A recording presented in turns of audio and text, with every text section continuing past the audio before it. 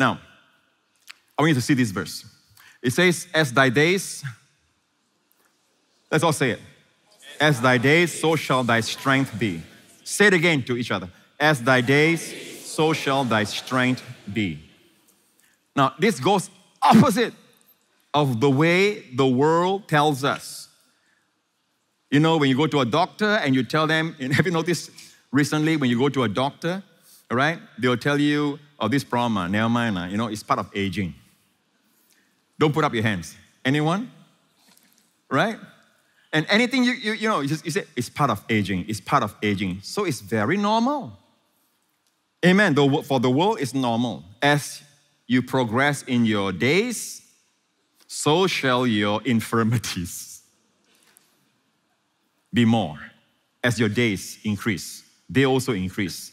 That's the norm of the world. But this promise in the Bible, and that's why it's a promise, and God wants us to lay hold of it. As your days increase, notice the word days plural. As your days increase, so shall your strength be. Amen. You gotta repent. You gotta change your mind about the way you think. Your best days are yet ahead. Amen. I don't care how old you are, your best days are still ahead. Amen. Amen. Your best days are still ahead. Amen. Praise the Lord. So shall your strength be. So shall your strength be. There is a Japanese man by the name of Shigeaki Hanoharara, something of the last. I'm sorry, but the last one is Hanahara, something like that, okay? And the first part is Shigeaki, okay? Anyway, he's a doctor, and his father is a Christian, is a Methodist pastor. He just passed away a few years ago at the age of 105. So when asked, all right, about his secret, he says, every morning, olive oil. Before I heard about him, our pastors, we learned this in Israel in, 1990s? We learned about it already. Olive oil. Okay, he says olive oil. He swears by olive oil. Another thing, use your stairs. We all use lift, right? He says, go up the stairs. Even in his old age, he go up the stairs. He says, he go up the stairs 2 steps at one time. Try one first, okay? Amen. Amen.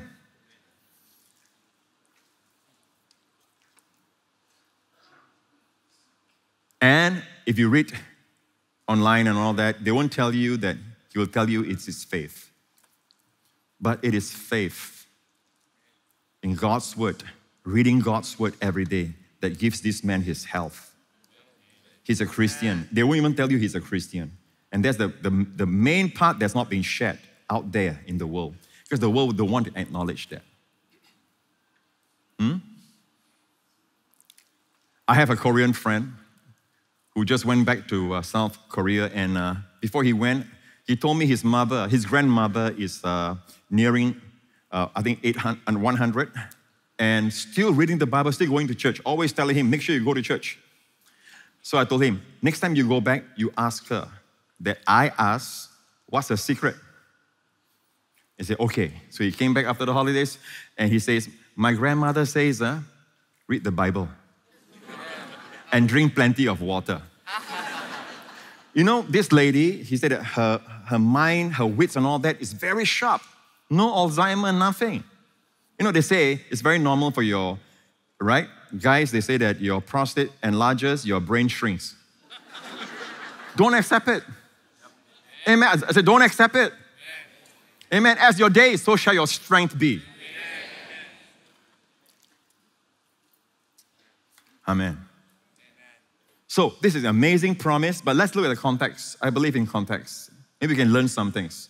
So God wants your spiritual strength to increase. God wants your physical strength to increase. Amen. God wants your moral strength, that you're a person that people look at, they want to be like you. Amen. Not just your physical health and strength. Come on. Amen. More importantly is the beauty of the inside. You look at some ladies, right? They are a certain age, maybe in 70s, and there's a beauty of that goes beyond age, goes beyond makeup. And that's the thing that can never grow old, that part. If you continue to grow in Christ. Amen? And it's true. Everything the Bible says don't do, if you do, you grow old faster. You get angry, always get angry, you grow old faster. Amen. You're happy, merry heart, you stay young. A merry heart does good like medicine. Amen. The Bible says in Proverbs 17:22, a merry heart does good like medicine. The word medicine there is the word marpe. There shall be life and health to all their flesh, God's word. That word there, life and health, is marpe. Health to all their flesh, marpe. It's medicine. And it's good medicine. Notice, but a broken spirit causes osteoporosis. Now, you won't find that in the scientific world. But I'll tell you this is the wisdom of God. A merry heart does good like medicine. So be happy. And you know, best of all, where you try to make yourself happy all the time, find every excuse to be happy. Joke, laugh, smile at home. Find things to laugh about. Remember when you dated your wife, you made her laugh so much? Amen? And then you got her, okay, and then she cried. All the rest, okay. And you made her cry. No, Pastor Prince, no girl, no cry. Okay. That's a song, huh? So, by the way, I'm reminded of a man called Norman Cousins, all right? Like cousins, or his name is Cousins with an S. Norman Cousins, you can find it in Wikipedia. Not now.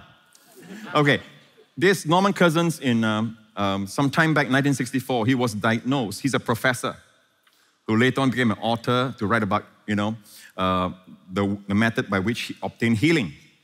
Right? But what he said was this. He was diagnosed with a crippling connective tissue disease, which gets worse and worse until you die. And they call it ankylosing spondylitis. I'm trying my best. You know what he did, this professor? He checked himself into a place where he has a lot of funny videos back then. They use videos, and he has tapings of it, and it's all humor. And he took a lot of vitamin C and laugh every day. By the way, you can see this on his Wikipedia on Norman Cousins. The doctors gave him 1 in 500 chance to live. He took a lot of vitamin C and laughed his way right into healing. Right into healing. Amen. That's the world. We have something better. Rejoice in the Lord. It says, Paul writes like this. Paul says in Philippians chapter 3, finally, my brethren, rejoice in the Lord. For me to write the same things to you is not tedious, but for you it is safe. You know, when your pastor stand up here and preach to you and say, well, I've heard it before. Well, for them, it's not tedious, but for you, it is safe. It's for you, it's not for them, For them, sometimes it feels tedious. I'm sure they've heard of this before. But I'll say it's not tedious. Why? I love you. God loves you. And for you, it is safe. Amen? Jeremiah 15:16. This is what he says. Thy words were found, and I did eat them. And thy word was unto me the joy and rejoicing of my heart. The first thing, your first assignment is not to look at the word of God and say, what must I do? All right? That's the law mentality. The first thing you do with God's word is you eat it. It's for eating. It's for eating. If you ask the Lord, right, why is it that people are rebellious, people are bound by addictions, people are enslaved to certain habits, and they can't break free? Why are people depressed? Why are so many people depressed today, right? You know what the Lord say? They are hungry. So many of you are hungry, but you're not feeding yourself with true bread. So you pass by, you think you need something from the fridge, you open up the fridge, you feel like you need to eat something, you feel hungry. You don't realize there's spiritual hunger because you've not been feeding on the word. So you take out something, you eat. Now, for a while, you still feel hungry. So you eat some more. oh, I watch TV. I think, this is good. I watch this drama. I watch this movie. I watch this. All right, it will feed me. But for a while, your mind is stimulated, no doubt. All right, you are stimulated. But after that, you finish everything. You still feel like there's an emptiness. Like, what is it I really want? I think I need to watch some more. It's not the answer. The next day, you have raccoon eyes, or panda eyes, and things like that, because it doesn't feed. So the Bible says in Isaiah, why spend your labor for that which does not satisfy? Now, all these things, eating and all that, or watching, it all has its place. I'm not knocking them. They are not sins. It's not a sin to eat. I'm just saying, realize that you're hungry. And you might say, Pastor Prince, I think I'm hungry for more of the social media. I feel that the more I read, I think I feel better. No, you won't. You'll feel empty. You'll feel more depressed. You are hungry, and you are hungry for true bread. You are hungry. The Bible says in Isaiah, why labor for that which does not satisfy? Amen? So you are hungry. You're not depressed. You are hungry. You're not actually a rebellious person. Amen? You are fighting something because you are hungry. Have you noticed people who are hungry physically can be very bad-tempered? Wives, have you noticed that? Sometimes your husband is not angry with you. He's not angry. He is hungry. Look at your husband, smile and say, amen. Have you experienced that? Or it's just me? It's just me. Come on. I see Pastor Lawrence putting up his hand. He's one honest man. That's one honest man. The Lord loves it. The Lord loves honesty. Amen? Amen? So many of you need to repent. Amen? So a hungry man can be a very angry man. Right? But the anger is not actually his problem. His problem is a deeper problem. He's hungry. The enemy always attacks your food. The Bible says when Gideon was threshing wheat, he was threshing wheat in a place, in the vine press. Now, that's not the usual place that you thresh wheat. Threshing wheat is like studying the Word of God. The Word of God is wheat, right? Bread of life. So he's threshing wheat to eat, right? But he was doing it at night to hide from who? The Midianites. The Midianites have come in, and every time there's a harvest, the Jewish people have a harvest, they will come and rob them of their harvest. So they are staying in the mountains, and whenever the harvest is there, they come and rob them of the harvest. So Gideon does it quietly so that he has a secret harvest and a secret threshing and a secret reaping, right? That he wants to have secret eating as well, but God called him forth. God calls those who are studying the Word, amen, to feed others. Some of David's mighty men became mighty men. They marked themselves as mighty men when they refused to let the enemy take their harvest. They will stand in the middle of a patch of a field of harvest like lentils, all right? And they will stand there with a sword, and they are outnumbered by the enemies. But the Bible says the sword will clave to their hand, and the sword is a picture of God's word, and they will fight. They say, this is my harvest, you ain't taking it. All right? There's no way. I sow it, all right? I grew it, I watered it, and where were you? You want to come and take the fruit? No way. I'm going to stand here, stand my ground. And the Bible says, stand, therefore. Stand for your food. Amen. Don't let anything rob you of that time that you spend in the Word of God. Amen. Whether you're in the morning, whether you're sitting on the toilet bowl, or like I told you, it's a good time. Some of you, I feel so irreverent. No, you're just being religious. Because I'd rather you do that than not do that and spend the whole day not in the Word. So if a Bible there, Bible everywhere, amen, commercial time, look at the Bible.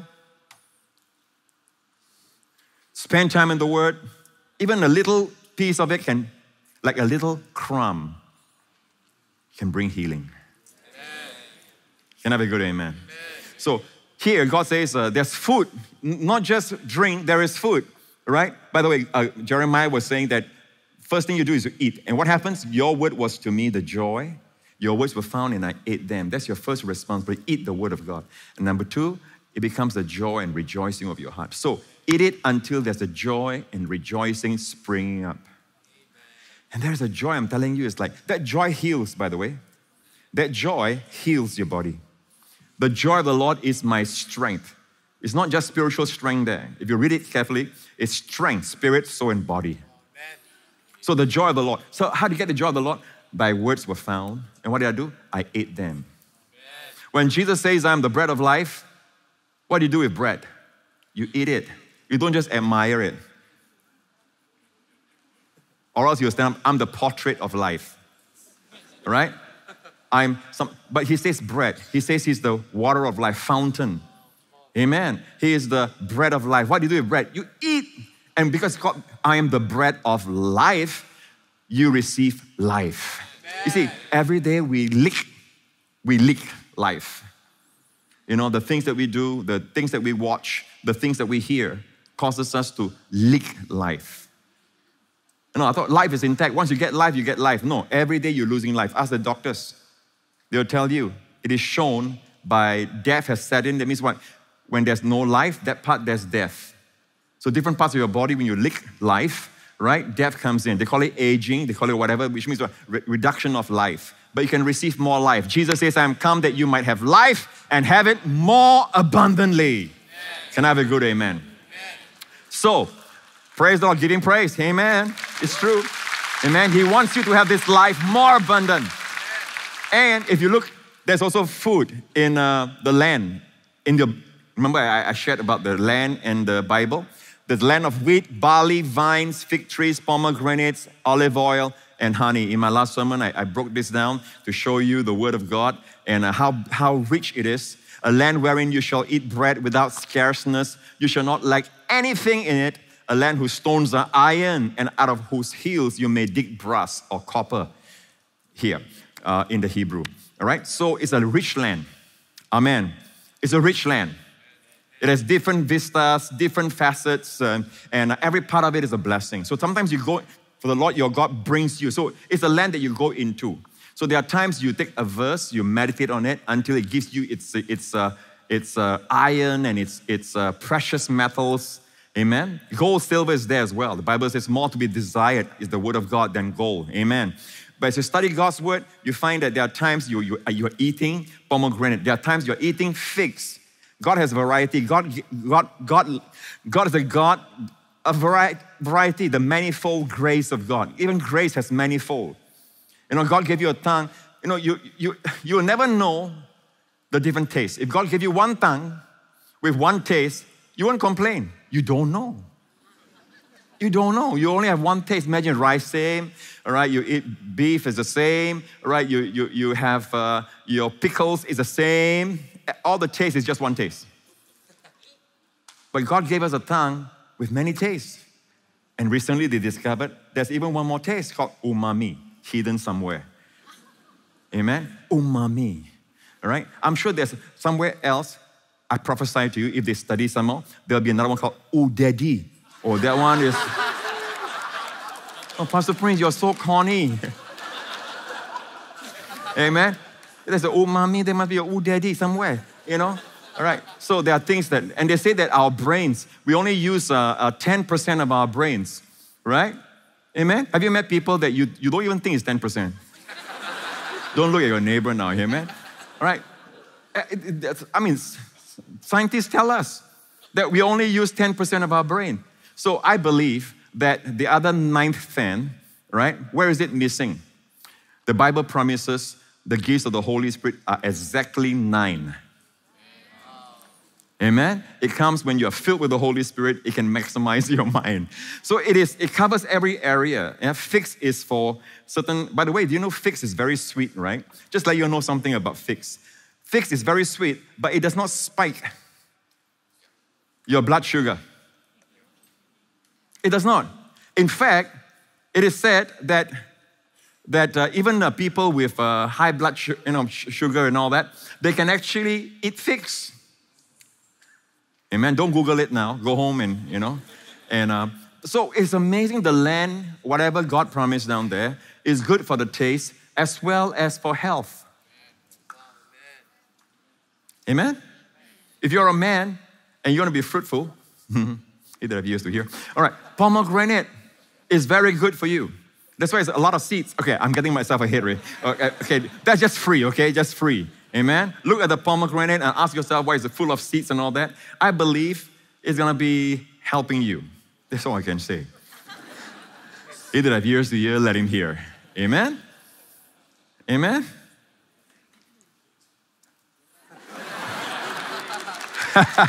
Okay, so that's a promise. Now that is microscopic. Sometimes we study the Bible up close, all right, like a microscope. And sometimes we study the Bible like a telescope. Here we look at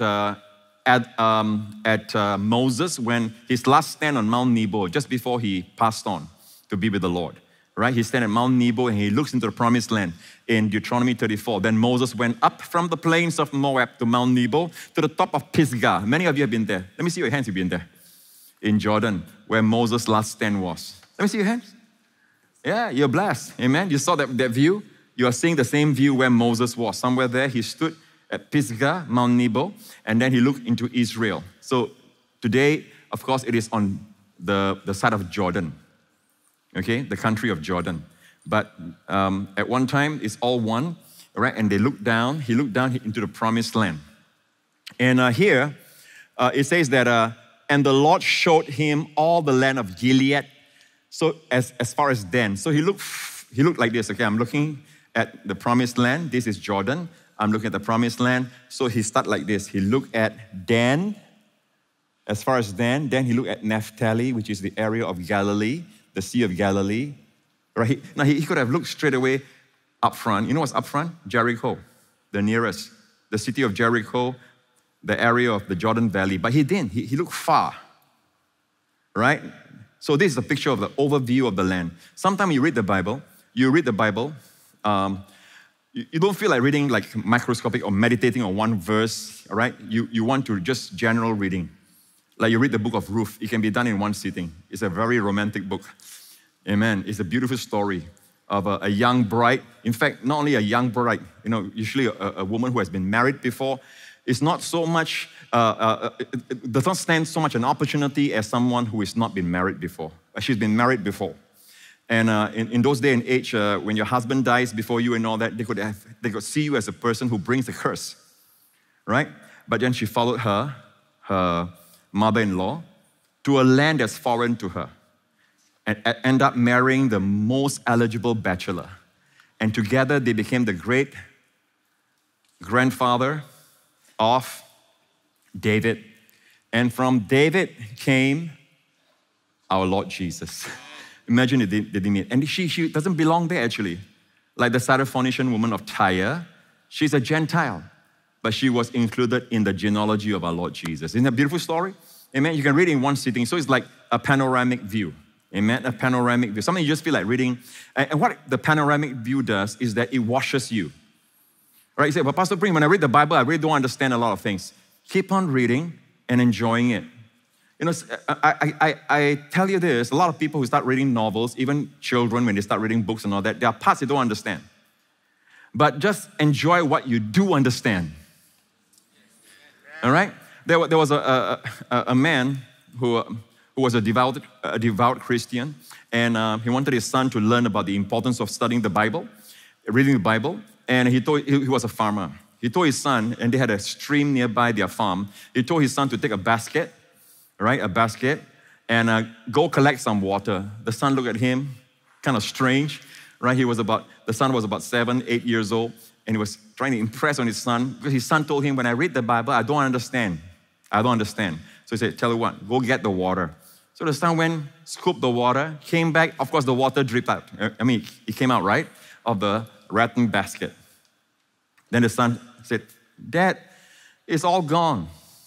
Go get some more water. He went and came back again, and the water all left, and nothing left. He said, Dad, it's useless. You cannot take water in this. You see, son, how clean that basket is right now. Even though it cannot hold water. You don't understand the Bible, never mind. Keep on reading because it washes you. It washes you. It has a washing, purifying effect. It has a healing effect. Same thing if you're honest. You say, well, I don't want to read anything I don't understand. If you're honest, because we talk about reading as eating God's word, apply that to your eating. Do you understand every food in its components that you eat every day? Oh, yes.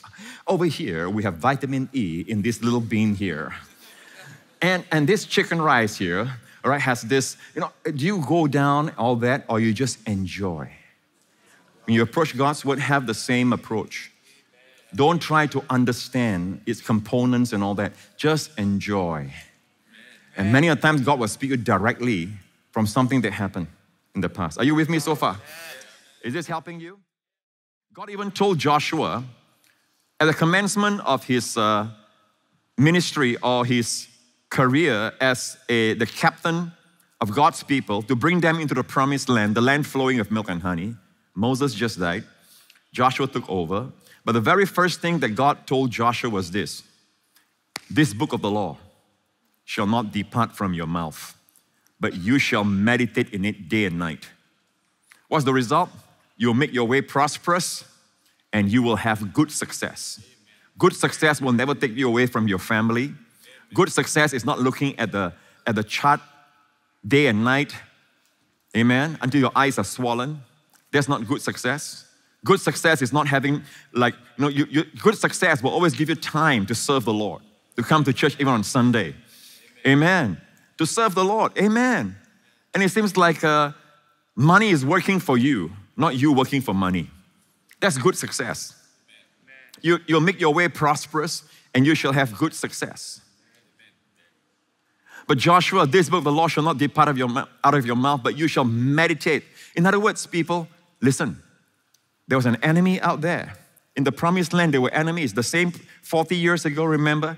They saw Anakims down there. They were still there.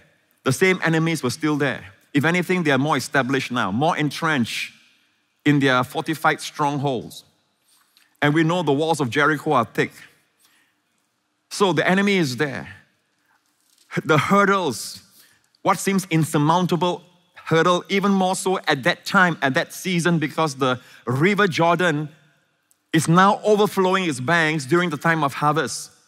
Talk about the time to cross. It's the worst of times to cross the river Jordan. So you have a natural obstacle. But you know something?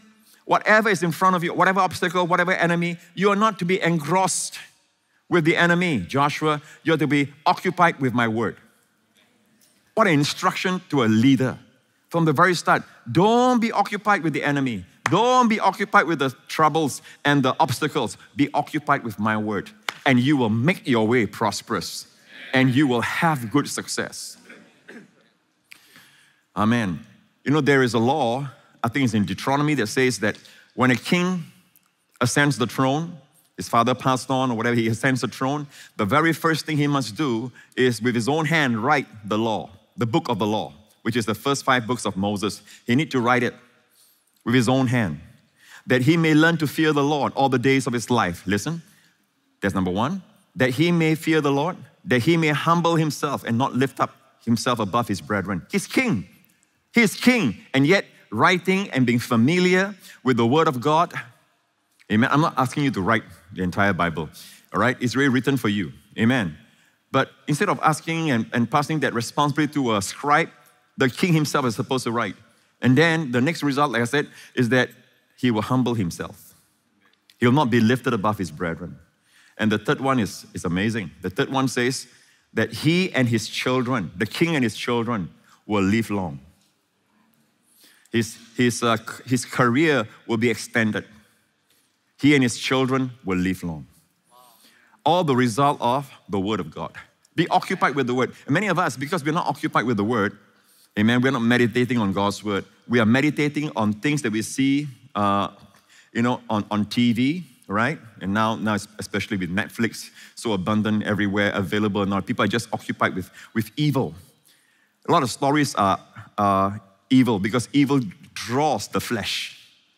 Amen. Before we know it, we are occupied with evil. We are occupied with negative things. We are occupied with scandals and things like that and the bad stuff and gossipy spirit. And before we know it, we are occupied with this. And the Bible says we are transformed by beholding the glory of the Lord. Where do you find that? In His Word. We're not occupied by looking at the gory. So I'm not saying don't spend time, watching or things like. I'm just saying, make sure occupation is your mainstay. What are you doing most of the time? Do not neglect the Word of God. Amen. And of course, one of the best ways is that, the Bible says God gives gifts to the church. When Jesus ascended, he gave gifts to the church. Amen.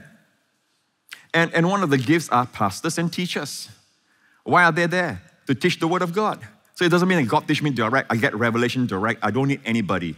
No. That's an attitude of pride. It's not teachable. God raised them. God raised pastors and teachers. And they face the same problem that you face, and they have some experience that God allowed them to go through so that they will have the riches within them to dispense to you. So not only the Word of God, but the Word of God worked through a life already.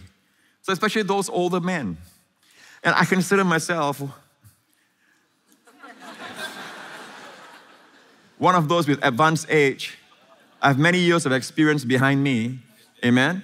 But when you see older people and they're teaching the Word of God, and you can see the anointing of God in them to teach and to impart revelation that transforms lives, and it's proven, there's a proven track record. Cling on to it. Amen. Not for the person's sake, but for that ministry, that gift. Amen. That gift is from Jesus, the ascended Christ. He gave gifts to men as he was ascending. He gave gifts to men. Some apostles, prophets, evangelists, pastors, teachers. Some put pastors and teachers together because a pastor is usually a pastor and a teacher. Right? But there are also teachers who are not pastors. So they are there to teach. So when you say, I got my own revelation, no, humble yourself. Listen to the teaching of God's Word. Amen. Be near. Any spout, like a pipe coming out, if here is a trickle, don't have to worry about that. Go to the places where be under the spout where the glory comes out. And park yourself there. Amen. Praise the Lord. Hallelujah. So one of the key principles I want to leave behind with you also is to remember that the things that we are teaching as a church, right, in this church in particular, we believe we are majoring on what is major in the Bible. Now, some might want to study certain things that are more specific. Every word of God is profitable because every word of God is God-breathed. Amen. It's profitable for doctrine, for reproof. No one likes to hear reproof. Correction. There you have it. No one likes to hear that. Right? But we never learn from our people complimenting. The compliments never help us grow. They make us feel good. It's when people correct us. And many times, it's people who love you who correct you. I'm not talking about those, people who are taking cheap shots, right, through social media. I'm not talking about that. Those are not people who they are always looking out for things to say. People are not happy because the grass is always greener. Somebody's marriage always looks nicer, always looks better. And social media now is pushing this agenda. Amen. So that you will be in a place of depression. You'll be in a place of having mental health issues. Everyone's life is good except mine. Cut off the thing. Don't spend. I'm not saying cut off completely. I'm just saying that don't spend too much time. Don't be a slave to that. Your life is more important than to get involved in who is who and who is the present girlfriend of this guy and who is like. Your life is more important. Your life is important. Time is precious. It's passing you by. It's flitting by. When I was in New Zealand, with some of the brethren, we were there for ministry, and I told them to stop the car because it was so green, so beautiful. And I jumped across the fence and I ran. The hills are alive. I literally ran. It was so, I love nature. And it was so green. Green like you can never imagine it. It was so green. Literally, the grass is greener. So we were traveling on the road. I told them to stop, and I jumped over, ran across the green, and then I stopped, and the nearer, once you're on the other side, you see some things. I look around, there's this brown stuff all around me. Brown everywhere, not a drop to spare. Anyway, it's like some are dried, some are fresh. And I look at my shoe, my nice shoe, and it's like, oh no, what have I didn't see it from there. All I saw is green. And I realized that the grass is greener on the other side, but you don't see it from where you are. Amen. Introducing the new Joseph Prince app. We've designed the new app with one thought in mind: to make connecting with the Lord daily simple and easy for you.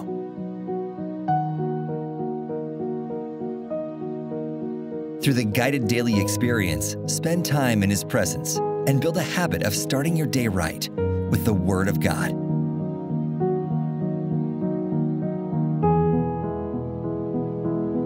Let's pray this short prayer together. Heavenly Father, thank you for your deep love and detailed care for me. I'm grateful that you value me so much, and that you know even before I ask what I really need. Help me to remember that no problem or need is too small for you to handle. I bring all my cares to you, knowing that you are attentive to every little detail of my life. In Jesus' name, amen. Today, everyone is looking to amuse themselves. They are engaged in social media because there's a constant craving to be amused. Musing is opposite from amusement. Muse means you are silently contemplating, meditating, so shut down everything else that will distract you. Spend time, bring up that word of scripture, meditate on it, and the word of God will release health, life, prosperity into your life.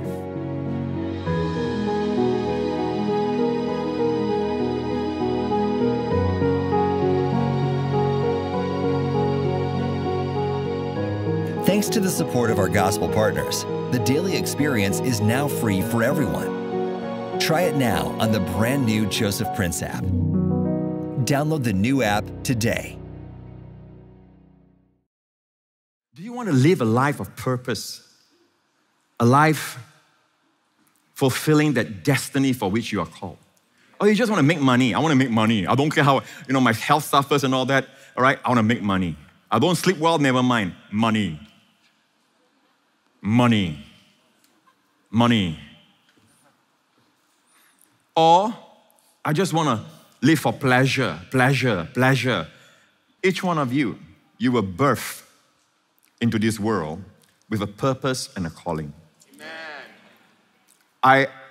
I want to really impress that on you because I want you to not find your purpose and calling later in life. It'll be too late. Yes, God can restore the years, but you missed out on what could have been. There's a saying that you climb the ladder of success. Make sure that the ladder of success that you climb to the top is on the right building. No point climbing a long, tall ladder all the way up. It's a long way up, and then finally you find yourself on top, but the wrong building. Amen? And the years have passed. And I feel that you need to know your calling, you need to know your purpose, and the calling is given, like the Apostle Paul says, God separated me in my mother's womb to reveal His Son in me. And yet the Apostle Paul, you find him chasing down believers, thinking that he's doing God's service by killing Christians or bringing them, throwing them into the dungeons, into the prisons. And he's thinking that he's doing God's service because these grace people, they are just advocating lawlessness. Amen? We keep the law. And we need to stop these people. And he doesn't realize that he was coming against the Lord. And when the Lord appeared to him, the Lord says, it's hard for you to kick against the goats. The goats are the instruments that they use to prod a bullock from moving on the field. So he started pursuing the Apostle Paul, who was then Saul, thinking that he's doing God's service. But you can see that all the giftings are already showing up, but in the wrong direction. Amen? He grew up at the feet of Gamaliel, the best rabbi at that time, and he wanted to learn about the Word of God. Why? Because there was a teacher, there's an apostle in the making, right? But his ladder was on the wrong building. Amen? He didn't believe Jesus is the Messiah, the Savior of the world, and God had to deal with him. So when the Lord met him, the Lord says, it's hard for you to kick against the goats. Try your best. Something sharp, a knife, kick against it. You only hurt yourself. So a lot of people think that, they hurt the cause of Christ, they hurt Christ when they blaspheme and all that, or they use the name of Jesus in vain. You only hurt yourself. The Lord cannot be hurt. He can touch a leper, and he doesn't catch what the leper has. The leper catches his healing. He cannot be affected or be defiled. Amen. So you use the Lord's name in vain. You see your friends doing it, whatever. They are hurting themselves. Amen. Because angels, they revere that name. They honor that name. So just like the Apostle Paul, there are people who they love, ministering to the kids. They might be studying psychology for kids in school, right? Mental health and things like psychiatric studies. It's because there's a calling to join Rock Kids. Amen. And you'll find your fulfillment in life in your calling, in that purpose for which God birthed you into this world. And you know what? It will not be a struggle, because if God calls you into the area, God has equipped you with all the gifts, the anointings, with all the charismatas that go with it. Those who say, actually, I don't want to serve, as an usher. I don't like meeting people. Listen, that's not your calling. You don't have a joy for it. It's not easy for you. It's a burden for you. Some people, it's not a burden. Some people, welcome to church. So good to see all of you. That one is called. We just need to restrain him. We just need to pull him back. Amen. We need to pull him back a bit. Are you all with me so far? But you got no joy. Whatever it is, there'll be a joy, there'll be a flow. Amen. But in the natural, it might seem the opposite, but sometimes your weakness is an indication of your calling. Like, for example, I had a stuttering problem for the longest time in school, both elementary as well as high school. I'm speaking for our friends overseas, right? And that's as a teenager. You know how embarrassing it is in front of all the girls and all that? But when God called me, and I gave him my tongue, my voice, my vocal cords, and I told him to use it, I was appalled. I was amazed. It shocked me that when I stood up, there wasn't that stuttering anymore. So some of it will come, some of it is an indication that you are called for that. So don't just shun it as you go along. But there must be, if you say, I got a voice to sing. How many people believe they have a voice to sing? Right? And they insist on singing in the pulpit. But when they sing, they have a ministry of clearing the church. And they really think people have gone to their corners to pray. No, they've gone home.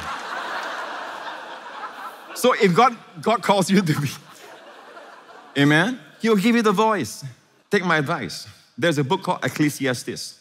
And it starts off by saying, the son of David, king of Jerusalem. Who is that?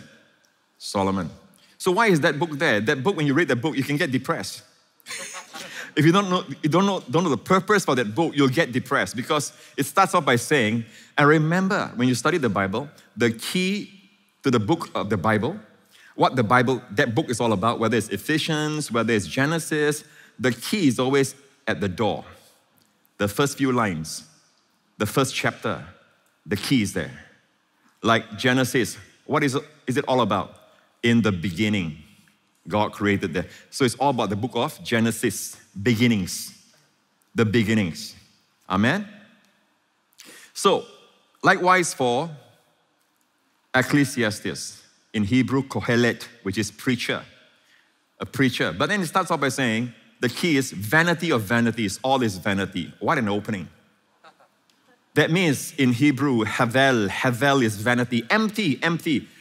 Take it from someone, this book is there for a purpose. It is showing you, if ever there was a man who has achieved everything, whose cup of the world, pleasures, worldly pleasures, and anything that you can enjoy in this earth, this side of heaven. And he has the ability, because of his position, and he was the most powerful king at that time, and his domain was such that he extended the farthest ever for Israel, all the way to River Euphrates in Babylon, and all the way to Israel. And his his domain, his power was so vast, and his wisdom was so admired. People came from the Far East to come all the way there. And then the Bible says that even the kings of the East look up to him. His wisdom was far exceeding the kings of the East. And the wise men of the East, think about all the wise men of China at that time, of names that y'all can just quote, we still read some of their books and all that. And even in history, we know about them. Wisdom of Solomon exceeds all that because he asked God for wisdom. So think about a man who has wisdom, who masters all the languages. And in Ecclesiastes, he says that I tried singing, I tried music to find fulfillment there. All right? He said that it gave me nothing. Vanity is empty. I tried. Now, in terms of fulfillment, right? God gives all music and things like this for us in our lives to enjoy. Amen? But not to find fulfillment in. So it starts by vanity of vanities. Another phrase that appears often besides vanity of vanities is under the sun. Under the sun. So remember this. The next book is Song of Songs. It's about the one who is above the sun. Once your eyes and focus and priorities in life is on the one, the Son of God, who is above the sun, amen, you'll be fulfilled. He tried everything. He is a man, he wants something. He says that in Ecclesiastes. He wants something, he'll get it. Amen. He has 700 wives and 300 concubines. There's 1,000 women. 1 year, work out the math. Imagine the mother-in-laws he has.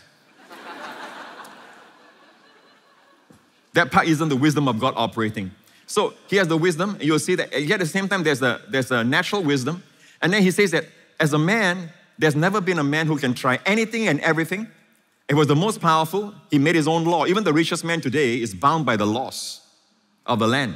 He can't just go in, but he had everything and anything. He tried everything, he said. He tried horticulture. He tried buildings. Everything came to emptiness, he said.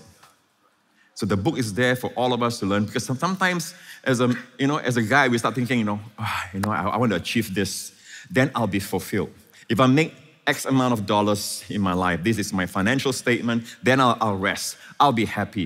And the Bible says Jesus shared a parable about such a person who built, and then Jesus says, but that night, God says, he said, I'll build greater barns. He's planning without God in his mind. And the Lord says that God appeared to him and says, thou fool, this night your soul shall be required of you. Think about it. Ecclesiastes is basically telling us, what does it profit a man if he gains the whole world, but he loses his soul? Amen? But when he looks at the one, he says everything is vexation of spirit. But then he's looking within himself. He's looking at all the earthly pleasures. And don't misunderstand. Many of these earthly pleasures and like food and all that's given by God. Amen. But he had access to all of them. He looks for fulfillment in them, and he came up by saying, it's all empty. But in the next book, it's a Song of Songs. Why is it a Song of Songs? It's a song Song of Songs means a song beyond any other song. All your love songs that you sing, boy-girl songs, romantic songs, it's not at that level. This song is a song about all songs. Amen. Why? Because it's a song about the Son of God. Amen. And his love for you. It's a romantic and lovely song. Amen.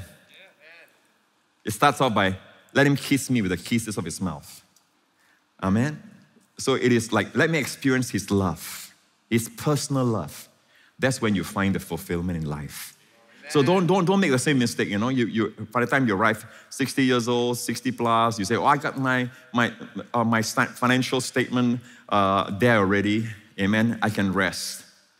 And then you find that you got other battles, maybe health-wise. And now you're trying to use all the money you made to get back the health you lost. Vanity of vanities. Amen? Enjoy the Lord now. Amen? Find out more about him now. He's the only one who can. He comes to us saying that I am the water of life. He told that woman at the well, you drink this water, you'll thirst again. And by that, she knew what he meant, because she was looking for love in all the wrong places. Amen? But did God give us relationship? Yes. In the beginning, the Bible says God made male and female. Amen? And a man shall leave his father and mother, and they two shall become one flesh. God ordained marriage. So marriage is of God, right? But God is telling us, even in your marriage, and this is the key to having a successful marriage, is actually not look to your spouse to fulfill your innermost desires. Yes, there are other desires you have, other wants and all that, but look to the Lord for only what the Lord can give. Amen? Don't make your spouse your God. I pity those who don't have the Lord. Because they look at their spouse and they draw from their spouse, and the spouse also draw back from them. So they can't get it, they hammer them verbally, and then they can't get it, they hammer back, because they are drawing, they are looking to each other. Why they can be so hurt by each other is because they are looking to each other for the fulfillment. And when it's thwarted, they don't receive what they want to receive, they transfer that to their spouse. It's because of her. I need a new spouse. You get a new spouse, guess what? The problem is still there. Amen? Because you are still there. Okay, Pastor Prince, start preaching, Pastor. Wait, let me mess up first. I'm standing on your foot. I just want to stand there for a while. I just want to tell you, it's for your church. This is what, studying the Word of God is all about. Don't pursue things just to make money. Are you sure that if you have the extra million, okay, another 5 million, now million is nothing. Oh, I want 1 billion. You sure you'll be happy? You sure? I mean, there's a guy who is worth more than 1 billion. To date, he's still probably trillionaire. But maybe more than that based on, inflation and all that. You look at Solomon, he's the richest man in history. If he's here today, he's richer than Elon Musk. Plus no restriction. He was king. Absolute sovereign on the throne. By his word, a man can die. By his word, a man can be saved. In those days, like Nebuchadnezzar, sovereign. You think about it, people. The purpose, the calling, the destiny that God has for you. It's a beautiful destiny. Flow in it. Can I have a good amen? Amen? So God has given us an armor. I want to impress on you how vitally important it is, of the very last importance, that you understand and have this armor on, especially when you're going through all those times. All right, bad season where everything seems to go wrong. And I mean physical things as well. Put on righteousness as a breastplate. Show them the breastplate now. The breastplate, when you put it on, it protects your vitals, your heart especially. And that's what the devil attacks all the time. Even when you do something wrong, right? It's obvious he attacks you, he accuses you. Look at what you did. Call yourself a Christian, right? You are no use compared to your friend. Look at so and so, same age as you, but this person is well off. Look at you. You are no good. You are just that. And all this self-condemnation, he's attacking what? Which part of you? Your heart. That's where the conscience is, your heart. Accuse.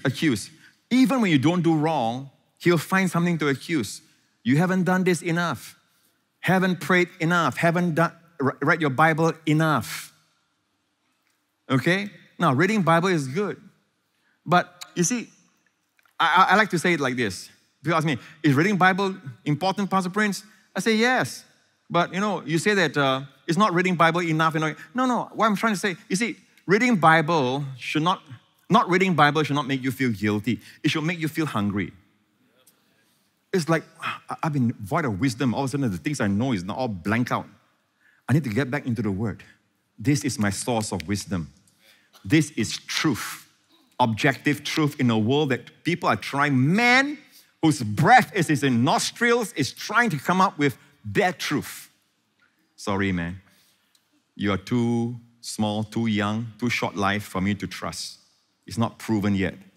God's word is forever. Amen. And the one who wrote it is all wisdom. Amen. So when your truth contradicts this truth, who do you think you are to sit in judgment of his truth? The wisest man, when he was a boy of 12 years old, Where was he found? Physical attendance in the church. He didn't sit at home. The parents didn't say he's too young for the Bible. He's too young. The devil doesn't think he's too young for porn. The devil don't think he's too young to smoke. The devil don't think he's too young to be exposed to the things of the world. The devil lets him have it because he knows the younger they get hooked, you got him hooked for life. Now, we've covered the breastplate. Why is that an important weapon? I'll show you a prophecy. By the way, it's not, how many established? It's not our righteousness. The devil said, are you sure you done that right? Are you sure? Or you remind something that you did wrong? That's it. Your heart is no more protected. No, it is that gift of righteousness. Because the whole thing is his armor. It's his righteousness, therefore. It's not subjective, which is what I do for God. It is objective, what God has done for me. It is all the finished work of Jesus Christ. That's why all the gospel pieces is the gospel truth. It is based on accomplished fact. Fait accompli. That's French. Accomplished fact. It's a finished work. It's a done deal. Okay? So the breastplate, go to Isaiah 54. Let me show you this. It says, in righteousness you shall be established. Now, I'm going to ask you one question, okay? You all been hearing pastors standing down here preaching to you that you are the righteousness of God in Christ, right? I mean, come on, you're in this church, you're bound to hear that. All right, am I right? Now, do you think that God gave you this gift just for you to be glad that you are righteous before God with His righteousness? Do you think so? Do you think that's what God wants for you? Or do you think that God wants you to use it every day? Especially when you fail, you have done something wrong, you feel so lousy, and before the devil attacks your heart and your conscience, just remind yourself, thank you, Father. I am not my own righteousness. I'm the righteousness of God in Christ. Oh man, that's the time. That is the time. Martin Luther says that the time to really believe that you are justified by faith is also the hardest. In his commentary on Galatians, he talks about it's the hardest. Why? Because when you're being tempted, he says it's very hard to believe that you are justified by faith. To him, he says he used the word very hard. And yet it is the truth. Because we are so used, you tell us, you do wrong, you are wrong, we understand. You do good, then you are good, we understand. But you tell us, even though you're in the midst of something that you are struggling with on the inside, some hidden anger, hidden lust, or whatever it is that's coming out, and you must say, I'm the righteousness of God in Christ. But Pastor, I don't feel it. I'm not it, Pastor. That's the problem. You need to study. You need to pursue righteousness. Pursue means not try to become righteous, but study the gospel righteousness, which is a gift.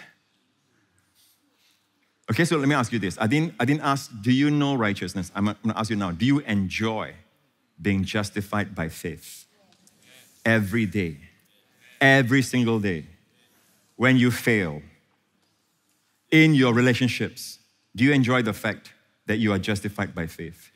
Everybody is looking for this, They might not be able to say it, but they're looking for righteousness. Deep down, that's why they don't want to see God and all that or hear about God, because they want to convince themselves God doesn't exist or whatever, because they know that if there is a God, my life is a mess compared to His standards, because instinctively they all know God's standards. The 10 Commandments is written on their conscience. The book of Romans tells us. They know they don't measure up. But what they don't really know is that God loved them and God sent His Son to die on the cross so that it is not based on what they do, it's based on what He has done. Isaiah 32. The work of righteousness will be peace. Some translation like NIV says the result of righteousness. So the work of righteousness means what? Whatever righteous, the result of righteousness will be what? Peace. And what is peace? It's not just shalom. Shalom is not just mental peace. It is also wholeness. Nothing lacking, nothing deficient, complete. In every area. It's a very beautiful word. Jesus is the Prince of Shalom. Sar Shalom. So the result of righteousness will be peace, And the effect of righteousness, quietness, and assurance forever. If anything we need in this life, I'm telling you, if all that's going on in the world, and all that's going on in our individual world, in our family world and all that, it's so good to be able to walk in the midst of all this. Peace, quietness, and assurance. I think people like this, right, will not fit the category of type A temperament that doctors say is more prone to heart attack. I think people like this, right, peace, quietness, and assurance forever, even when things go wrong, they're not prone to stress, the bad kind of stress, chronic stress that causes your BP to go up. And I think it promotes health. And today, even doctors are telling us there's a body-mind connection. They found out that women with breast cancer, some of them who experience a terrible divorce, all right, and usually quite a number of them develop breast cancer. Now, that's a study that's been done already, and it's still being done. I tell you this, don't ever allow anyone to rob you of your peace. And that can only happen if you forgive that man. You forgive that woman. Don't have any bitterness in your heart. It's a hindrance to your peace. And your peace is your health. Why should you let anyone take your health away? They don't deserve it, but you deserve it. Let them go. And you let yourself go. And Jesus says, go into peace. In other words, this is how you keep your healing and become healthier even from now on. Stay in peace. So church, be established. I didn't ask you whether you know it. I said, are you established in it? During warfare, when things happen, the devil says, you are just a hypocrite. Call yourself a Christian. There's a time to say, I'm the righteousness of God in Christ. When you feel some mere human being, mere mortal, whose breath is in his nostrils, I don't care his position at work or whatever. If he says something against you and you feel crushed and all that, just stop and say, I'm the righteous, I'm just a child of God. I'm the righteousness of God in Christ. Who is he? What then does his words matter compared to the one? Let me show you what hope, Bible hope is like. Bible hope is that, it's not like, I hope so, I hope it will happen. I really, really hope it will happen. No, when you have Bible hope, it will happen. And God wants you to raise your hopes. Bible hope. The word Elpis, Greek for hope. Just remember Elvis, remove the V to P, you get Elpis. All right? Amen. And it rocks. And I tell you this, you will never roll. Amen. Your burdens will roll, but you will never roll. Amen. Sometimes you shake, rattle, and roll, but you can shake, but the rock you are on never shakes. Make sure you are planted on Christ, the solid rock. Amen? So it says, in the definition of Elpis, it is the positive, confident, joyful expectation of good in your future. That's how we are to live. We are to live life with a joyful, confident expectation of good. Now, right now, I wonder what's your disposition, your mental disposition. Are you having thoughts like, it's going to be a good future, I see good in my future? Or are you filled with what the media is saying and what the world, and some of it is based on what is happening that's negative around the world? Are those thoughts dominating your mind? Because this is what it looks like with the absence of hope. If there is no Elpis, amen, you wake up every day depressed. All right? You feel morose. You don't look forward to your work. You feel more tired than usual. Amen. You look at your marriage, you look at your family, and you feel tired. You feel a sense of despondency. In other words, depressed. You are depressed. Depression has different forms, but it is the lack of hope. Maybe you still have a bit of hope, you have a bit of depression. No hope, complete depression. At night, you can't sleep. You wake up in between your sleep and then you start thinking all kinds of thoughts. What's going to happen tomorrow? What's going to happen to this and that? My children and this and that. Oh, I'm now at this age, what's going to happen now? What's going to happen if something happens to me? why do I have this pain? Why is this pain continuing? That kind of thing. So it's that you see bleakness in your future. You see all kinds of darkness in your future. That's not good. There's an absence of hope. Where do I find hope, Pastor Prince? Here. Romans 15 verse 4, whatever things were written before were written for our learning, that we through the patience and comfort of the scriptures might have what? Hope. Every time I read the Bible, people, I always leave the Bible feeling like, life is good. You see, either sin will keep you from God's word or God's word will keep you from sin. The same thing, amen. You find that you are more depressed, you are very morose. When you think about the future, you are dejected. You know, it's only darkness you see that. Most likely you're not spending time in the Word. Sunday sermon is good, but it alone is not enough. Man does not live by bread. How often do you eat bread or rice? Or ramen? Or chapati? Every day. You don't just come once a week, right, and eat your bread. So Jesus himself says, man, there's no way you can live just by bread alone, but by every word that proceeds from the mouth of God. And all the people said, amen. Okay, let's talk about the recession. Whether you know it or not, the world is going into a recession. Okay? How do you find hope? You find hope in wherever you find that the Bible says there's famine. The Bible talks about famine. Even we are blessed with the blessing of Abraham. Just because you're blessed with the blessing of Abraham, you see Abraham, definitely the original person we get the blessing of Abraham from is the story of Abraham. If you are Abraham's seed, then are you blessed? You are blessed with the blessing of Abraham because you are Abraham's seed. You're Abraham's seed in the sense that Christ came from the lineage of Abraham, and God says, in Christ shall all the nations be blessed. And if you are in Christ, you are Abraham's seed. So you look at Abraham. Did he go through famine? Yes. Just because he is blessed does not mean he'll be exempted from famine. No, he went through. In fact, God wants us to go through to show the world what he's like. The world can see that we are not exempted, but we thrive. We flourish. So every time you read about Abraham and his son Isaac is even amazing. The Bible says in the year of famine, he sowed and he reaped 100-fold. So much so that the Philistines around him, the unbelievers, envied him. They were jealous of him. He had a very healthy marriage. He was in love with his wife. Amen. And all their wives, Abraham's wife, Sarah, Isaac's wife, Rebecca, they were all beautiful. Amen. If we say, oh, that doesn't really matter, then why does the Bible tell us that? Amen.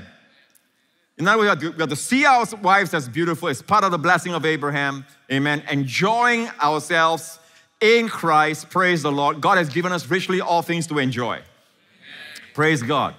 Amen. So you see, you find hope in looking at all these patriarchs and how they lived during famine, what they did during famine, seeing that the Lord blessed them and you are the seed of Abraham. You have hope. And I've shared this with you that the very first way of studying the Bible is to see Jesus. Right? See who? Jesus. Many a times we look into the Bible, and I did that, in my early years, to find myself. But you can't find yourself. Yeah, you can find yourself in the sense that, in a corporate way, but when you find Jesus, you find yourself. Why? Today you are in Him. Once you're born again, you are in Him. And all that He is righteous, you are righteous. That's why it says Christ is made unto us. It's in our benefit to know who Christ is, what He has, what He possesses. Praise the Lord. Amen. We are joint heirs with Christ. He is made unto us for our profit. You can say it that way. He is made unto us wisdom, righteousness, holiness, even holiness. Christ is our holiness. Joseph Prince is not his own holiness. Christ is my holiness. And when I believe that, it manifests in my actions in my life without me being aware of it. So once you see this, you want to see Jesus more and more. You want to see Jesus more and more, right? And it's all throughout the Bible, like when God told Abraham, take your son, your only son, the son that you love. But wait a minute. Abraham has two sons at that time, by then. The older one was Ishmael through a slave girl, right? And the other one is his true wife, Sarah, Isaac. And now God is saying, take your son, your only son. So one thing, God's eyes does not recognize what is born of the flesh, only what is born of the Spirit. Number two, God was referring to another son, only son, Sounds like only begotten son. For God so loved the world that he gave his only begotten son. Amen? So when you read that, and you see Jesus, right? Or you can read that and say, well, God wants me to give up my Isaac. What's my Isaac? Your Isaac is that you spend too much time watching Netflix. That's it. Lay your Netflix on the altar. Amen. Your Isaac is golf. You are fixated with golf. You watch everything there is and you try your best to play all the time.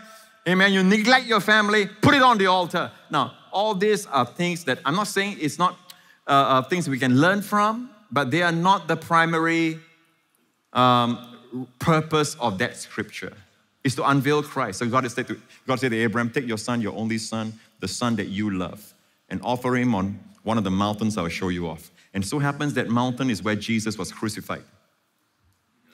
In Jerusalem, Mount Moriah. You know what's the highest peak of Mount Moriah? Calvary. And that's why just before Abraham plunged the knife, God stopped him. God didn't want a human sacrifice. Anyway, Isaac's blood is tainted with sin, as every man is. God wanted to see whether he was obedient. So God stopped him. God says, now I know that you fear me or love me. Now I know that you worship me. How? Because you have not withheld your son, your only son. And then God showed him a ram behind. I believe Abraham had a vision. How do I know? Because Jesus later on says to the Pharisees, Abraham rejoiced to see my day. When was that? Then the Pharisees say, you're not yet 50 years old and you saw Abraham? They missed the point. They say, you saw Abraham, the lesser always see the greater. No, he says, Abraham saw me. Abraham rejoiced to see my day. Then he said this, before Abraham was, I am. Before Abraham was, I am. Amen? So I believe Abraham turned and he saw Jesus on the cross. Now, I'm going to tell you something about the ram caught in the thicket. Why must the ram be caught by the horns in the thicket? Number one, it's a mature ram. It's not a lamb. It's a mature ram, male lamb. It was caught by his horns in the thicket. Why? Why is that important? Because to offer God a sacrificial lamb, the lamb must be without blemish. Are you listening? If the ram is caught by its fur, it'll be lacerated. It'll be blemished.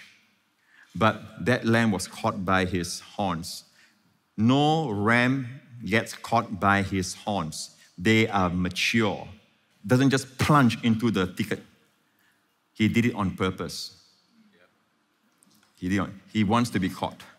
Jesus laid down his life voluntarily, without blemish. The offering was without blemish. Amen? So when you read the whole story, I remember years ago when Jessica was about nearly 2 years old, she had a viral infection many years ago. And when I went back and I cried because the doctors gave her injection, in the children's hospital and all that. And we brought her back and the doctor said, must bring back for another test. And I said, I don't know what's the problem. And I prayed and I did everything I know how. Then God brought me, then when I went to my room, I needed hope.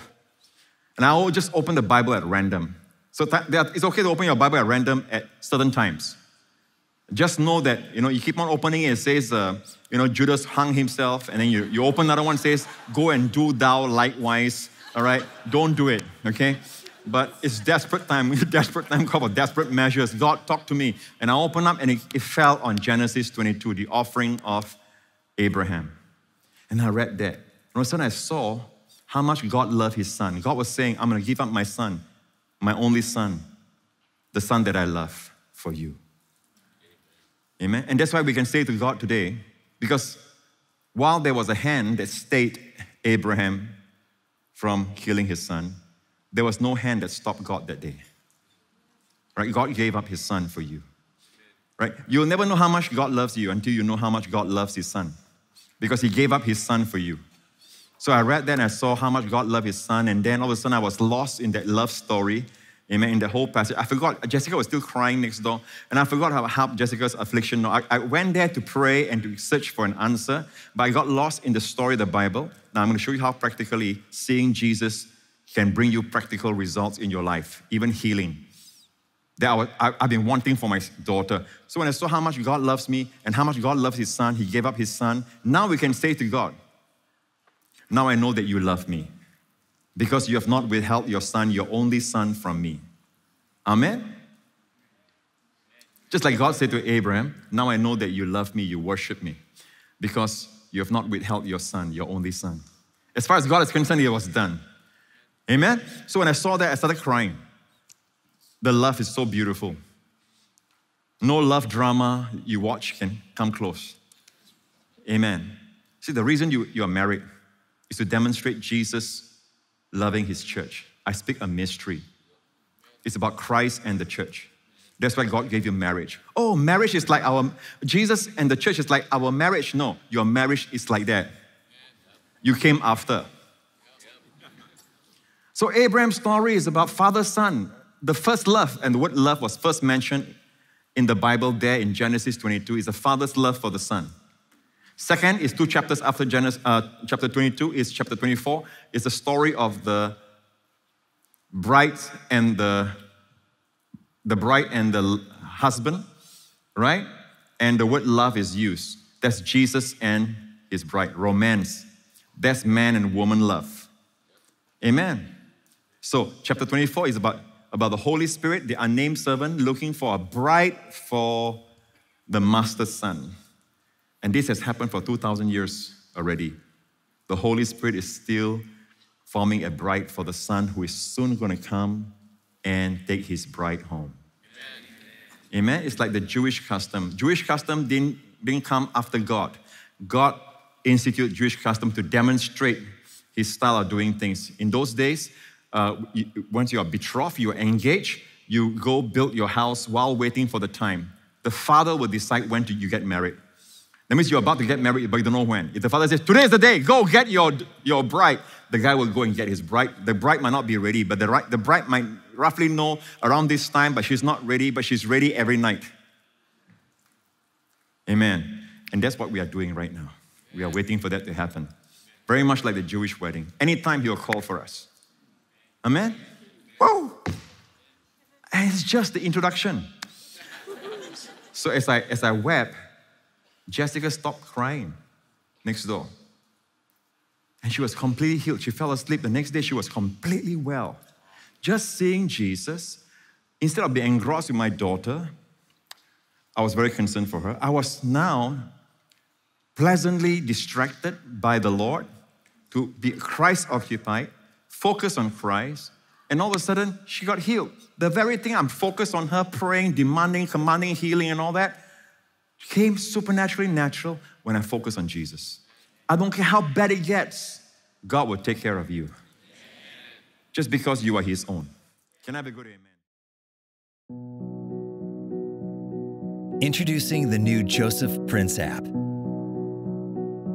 We've designed the new app with one thought in mind, to make connecting with the Lord daily simple and easy for you.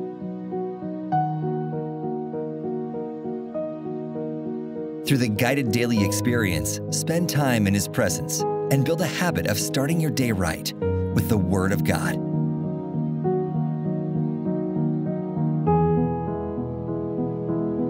Let's pray this short prayer together. Heavenly Father, thank you for your deep love and detailed care for me. I'm grateful that you value me so much, and that you know even before I ask what I really need. Help me to remember that no problem or need is too small for you to handle. I bring all my cares to you, knowing that you are attentive to every little detail of my life. In Jesus' name, amen. Today, everyone is looking to amuse themselves. They are engaged in social media because there's a constant craving to be amused. Musing is opposite from amusement. Muse means you are silently contemplating, meditating, so shut down everything else that will distract you. Spend time, bring up that word of scripture, meditate on it, and the word of God will release health, life, prosperity into your life.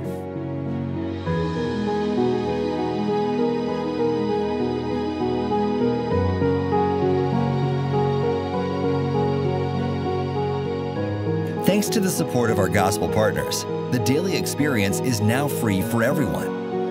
Try it now on the brand new Joseph Prince app. Download the new app today. Perhaps right now you are facing a time where whatever you're doing is not working anymore in your work life or in your profession or wherever you are in your studies. It's like, it's like not producing. It's always comes up empty. If you're in that place, you're like the disciples, toiling all night, catching nothing. Experience.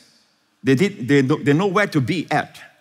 They know the seasons of that year, all right? And they know where the best fishes. I mean, it's not a big lake, actually. You think about it, compared to the Lake Geneva and all that. And yet, all night, they caught nothing. And Jesus came on the scene. Jesus says, cast your net on the right side. Does it matter if all night they catch nothing? You cast on the right side, left side. But because Jesus said it, they did it. Whatever he says to you, do it. And in the wedding, the water turned to wine. And over here, they caught so much fish that John was the first one, the disciple whom Jesus loved. He practiced Jesus' love for him always. And he says, it's like when you practice Jesus' love for you, you are the one with a quick discernment. And he says, it is the Lord. Then Peter jumped into the water to go to Jesus. Amen?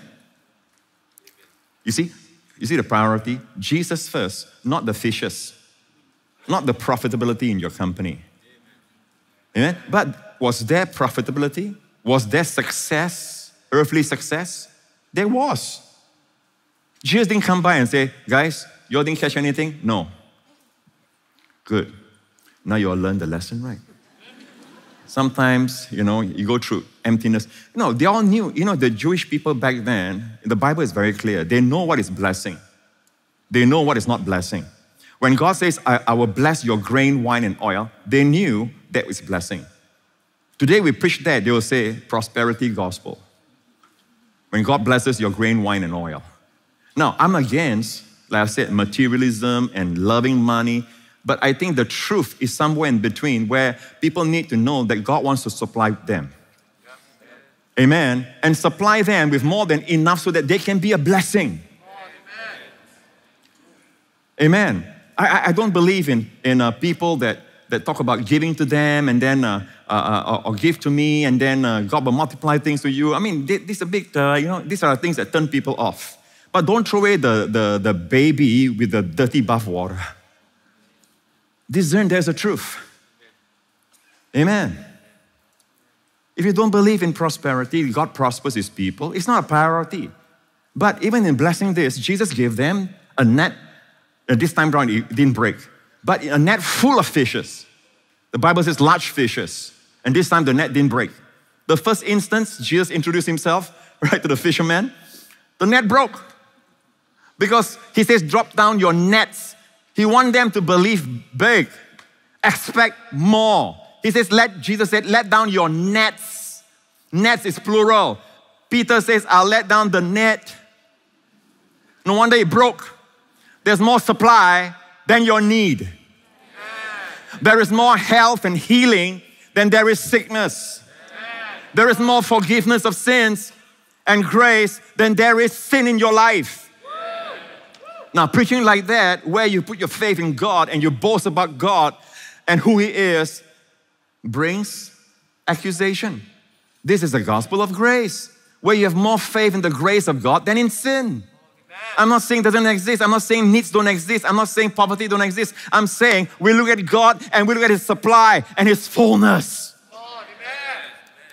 The land that you come from, the resources that you have, is the means by which you can bless the country that you're in. If you are sent as an ambassador to a country, you don't live off the riches of that country. You don't live off the resources of that country. The country can be poor, but you can be well supplied. Because you are not sponsored by that country. You are sponsored by the country that sends you. Amen. And you are there to do good. Amen. Supposed to. Amen. But the doing good is authorized not by the country that you're in, but by the country that authorized you, that sent you. Can I have a good amen? So knowing that we go into a world that is crying, sighing, dying, sick, lonely, and we bring the supply of heaven.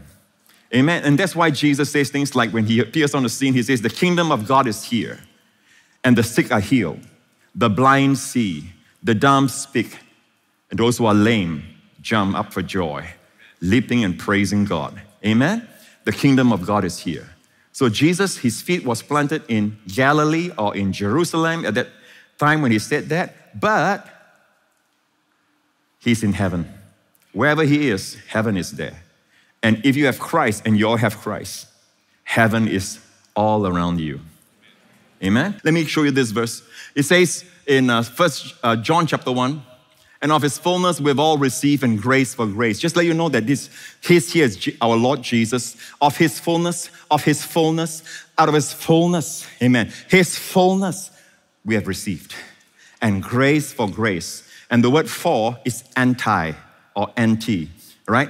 Grace for grace. Grace upon grace upon grace upon grace. Because anti can also be in place of. In place of grace that has been used, another grace comes. When that grace has been used, another grace comes. I was meditating on this many years ago, and God gave me this illustration of this wave. Amen? Grace. Once that grace is used, another grace comes. Grace upon grace upon grace. And you know where you are? You know where you are? You are Pastor Matthews, by the way. Can you see Pastor Matthews on there? He looks like Elijah the prophet. Amen. He's contemplating whether to open up the sea or not. Amen. He's contemplating really hard. And I missed the illustration I was going to tell you. Anyway,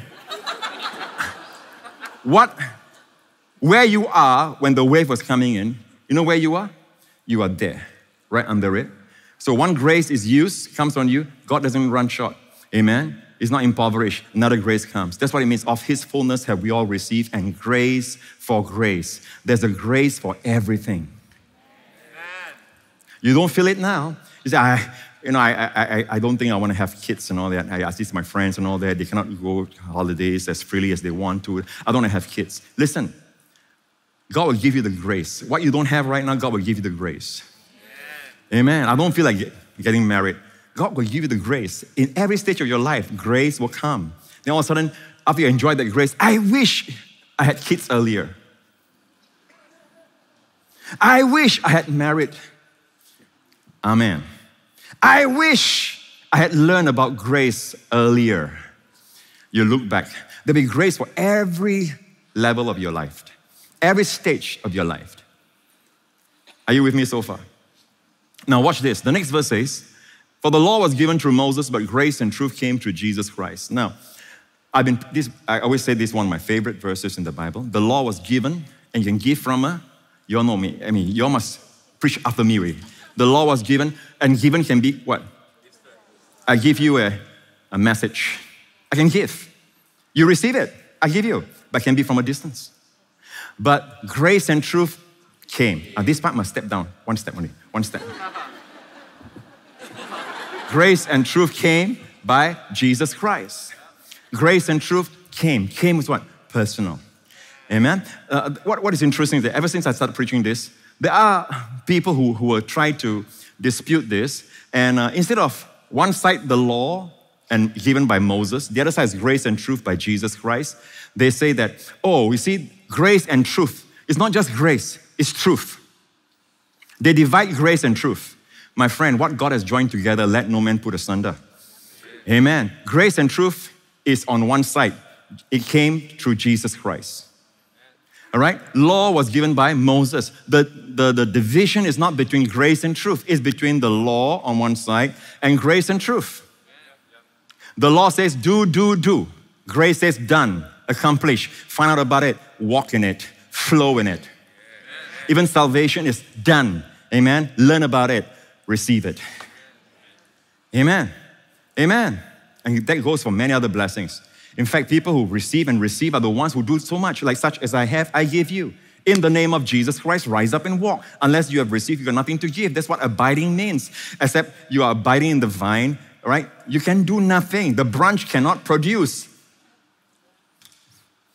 Worse, if the branch struggle and struggle and struggle, a little grape comes out. I don't even think so. The more you struggle, the sap is is squeezed. You relax. You're not the supplier. You're not the source. Jesus is. The more you rest, the more He flows. The supply flows. We're asking the mysteries of how the golden calf came about. Because if you know this, listen, if you know this, you'll find the answer to your health, to your healing, to whatever you want to receive from God. Exodus 32. When the people saw that Moses delayed coming down from the mountain, what was he up the mountain for? To bring down the 10 Commandments. Am I right? Right? On the 2 tablets of stone. Right? Moses went up and said, God, the people are sick. God says, take these 2 tablets. Okay? So the people gathered together to Aaron and said to Aaron, come, make us gods that shall go before us. For as for this Moses, the man who brought us up out of the land of Egypt, we do not know what has become of him. And Aaron said to them, break off the golden earrings which are in the ears of your wives, your sons, and your daughters, and bring them to me. So all the people broke off the golden earrings which were in their ears and brought them to Aaron. Now, in those days, they wear golden earrings, okay? Remember Rebecca, the story of Rebecca I shared? Right? The moment after she watered all the camels of Abraham's servant brought out a golden earring. Now, your Bible in the New King James, we all use the New King James here in our church, and it says golden nose ring. So it can either be a nose ring or it can be a earring. All right, it can be both. All right? So, but I tend to incline more towards earring. And for sure, this one is earring in the ear. Why? Because it's break off the golden earring which are in the ears. All right? So it cannot be a nose ring. So, and anyway, in Genesis, and the next one says, so all the people broke off the golden earrings which were in their ears. Emphasis. Right? Break off the golden earrings. So the next verse says, verse 4, drop down. And he received the gold from their hand, and he fashioned it with an engraving tool and made a molded calf. They said, this is your God, O Israel, that brought you out of the land of Egypt. So the golden calf, we think about, oh, it's an idol. It's an idol, okay? It's a golden idol. It's more than that. What does it mean today? What is a golden calf today? What is a golden calf? Does that mean you cannot be creative with art and all that? No. Now observe, they made a golden, he received from their hand. In Stephen the martyr's account, Stephen the martyr, when he preached his famous sermon, look at it. He says this, saying to Aaron, make us God, okay, referring to the same incident. And they made a calf in those days, offered sacrifices to the idol, and rejoiced in what? In the works of their own hands. They rejoice in the works of their own hands. That is the problem. Today, that's the same problem. Men rejoice in their effort, their strength, their smarts, their qualification. I'm a self-made millionaire. All right? Instead of trusting God, giving God the glory, looking at God as the strength, of their life, they're looking at their own self as the strength. If it's your strength, it has an expiry date. Amen. You'll fall flat on your face. Even the young men, that's what I compare. The young men shall fall, and young men shall run, and they will fall. Those that wait upon the Lord, they shall run and not be weary. Amen. So God is saying, don't trust your own strength. So the law is all about what is natural and what is naturally strong for men. You shall not use your own strength. And the very strength leads you to sin. Nothing wrong with the law. But combine your flesh, it brings you to sin. Read all about it in Romans 7. All right, Paul had this experience. So let's go back to it again. So if that is so, we're talking about the key to receiving even healing and health. If that is so, what is this golden earring the devil wants them to be free from? Take away the golden earring. Remove the golden earring. Earring sounds like what? Very good. This church is so smart. Amen. Earring sounds like, children? Hearing. Golden star. Golden earring. The word gold is divine. So something divine there. Are you listening, people? So they sacrificed their golden earring for the works of their hands. Now, watch this. Go back to the story. I'm going to show you the interlinear now. Okay, look at the golden earring. One more time. They break off all the people. Now this is the form that reading from right to left, Hebrew. And they broke off all the people, the earrings of gold, which were in their ears, and brought them unto Aaron. Okay, this is how it reads. Notice that before the earrings is the word aleph taf. For those who know, it's referring to Jesus Christ. That's why the devil doesn't want them to have the golden earring. It's the hearing of the word of Christ. It's not just hearing any word, it's hearing the word of Christ. So back to Galatians 3. How many want the Holy Spirit? And here it says, did you receive the Spirit by the works of the law, by the hearing of faith? Is it by your effort? By doing this religious work or by doing that work or even good work? No, you don't receive the Holy Spirit like that. You receive the Holy Spirit by the hearing of faith. And hearing of faith is hearing about Jesus Christ. Okay? Hello? Amen. Romans 10:17, real quick. Romans 10:17, faith comes from hearing, and hearing through the word of Christ. Now some people say, the word of Christ means when Christ speaks to you. Yeah, of course, faith will come when Christ speaks to you. And Christ still speaks to us today. Amen. But this is not what it's referring to. It's referring to the context that refers to a preacher preaching about Christ. NIV brings it up. So the message that is heard, and the message is heard through the word about Christ.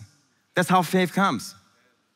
You make sure that whoever you're listening to, whatever message you're listening to, the social media today is full of sermons as well. Make sure it's about Christ, the centrality of Christ.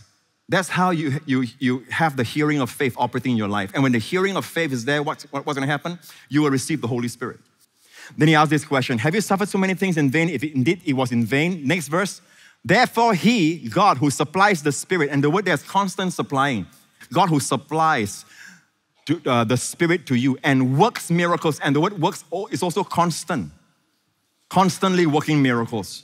You want God to constantly work miracles in your family, in your life, in your workplace, in your church?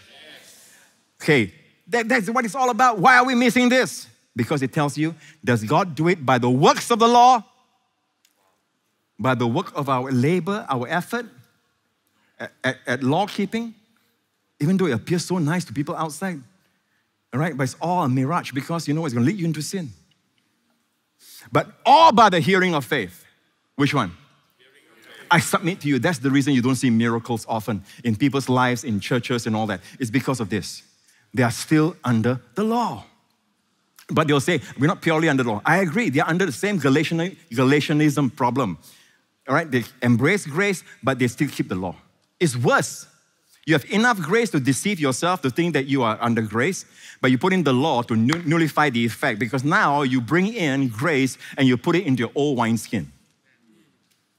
You will lose both, Jesus said. This is Jesus' ministry, and I'll close with this verse. Jesus went about all Galilee, teaching in their synagogues, preaching, say preaching, the gospel of the kingdom, and healing, say healing, all kinds of sickness and all kinds of disease among the people. So the people came to hear, so Jesus preached. They came to hear and to be healed. Remember this, always remember this. The norm for the believer is to hear first, and then faith comes, and then you receive. If you're not receiving, ask yourself, are you hearing the word of Christ? Make sure it's the word about Christ. That woman, the issue of blood, when she heard about Jesus, she came in the press behind. Amen? I'm going to read to you a real quick testimony and then I will dismiss you, okay? Right?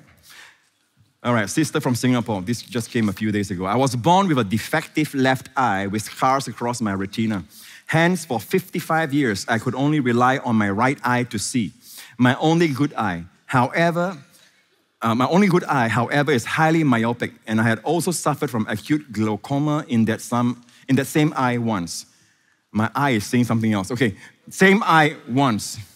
My eye doctor fears that over time, due to severe myopia, my retina, which has become stretched and thin, will develop scars to term myopic degeneration, which could lead to blindness. I work in an international construction company, and my job requires me to do close-up work on the computer and read construction drawings. Recently, I suddenly could not see clearly with my right eye. There was a diagonal patch across my visual field, and my vision became so bad that I could not read text on my phone and laptop, and I could not walk down the stairs because I could not see well. I had to inform 2 of my colleagues of my situation so they could help me, as I was seeing very little and my eye was in pain. During this very tough season, I was listening. Are you listening? During this very tough season, I was listening to Pastor Prince's various sermons on Gospel Partner. In one of his sermons in 2002, he mentioned the higher way is to believe, higher way to healing is to believe what God said in His Word, just like the centurion who approached Jesus for the healing of his servant. God also led me to meditate on His promises. Faith arose in my heart as I kept hearing and hearing the word of Christ. You see, I saw this testimony only last night. I prepared my sermon already. But you see how it comes together?